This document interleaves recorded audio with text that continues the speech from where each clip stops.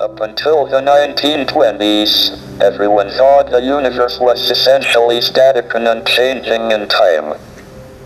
Then it was discovered that the universe was expanding.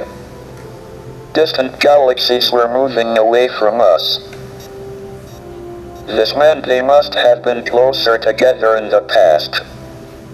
If we extrapolate back, we find they must have all been on top of each other about 15 billion years ago. This was the Big Bang, the beginning of the universe. But was there anything before the Big Bang? If not, what created the universe? Why did the universe emerge from the Big Bang the way it did?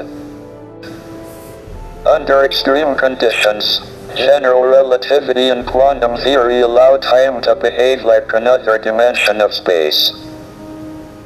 This removes the distinction between time and space, and means the laws of evolution can also determine the initial state. Because there are laws, such as gravity, the universe can, and will, create itself from nothing.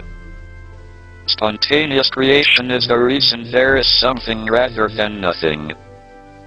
It is why the universe exists, why we exist.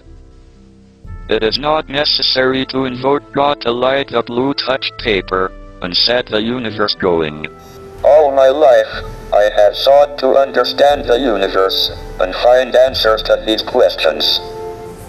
I have been very lucky that my disability has not been a serious handicap. Indeed, it has probably given me more time than most people to pursue the quest for knowledge. The ultimate goal is a complete theory of the universe, and we are making good progress.